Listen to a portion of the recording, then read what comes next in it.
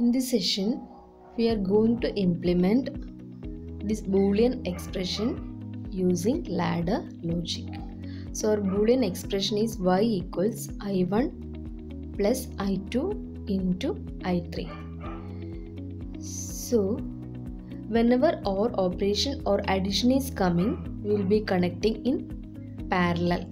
Normally open switch will be connecting in parallel. Whenever multiplication is coming, we will be connecting in series. Same way I am connecting here. So I1 plus I2 into I3. Total 3 inputs are required. 1, 2, 3 and 1 output. So as it is I1 plus I2, I will be connecting I1 and I2 in parallel.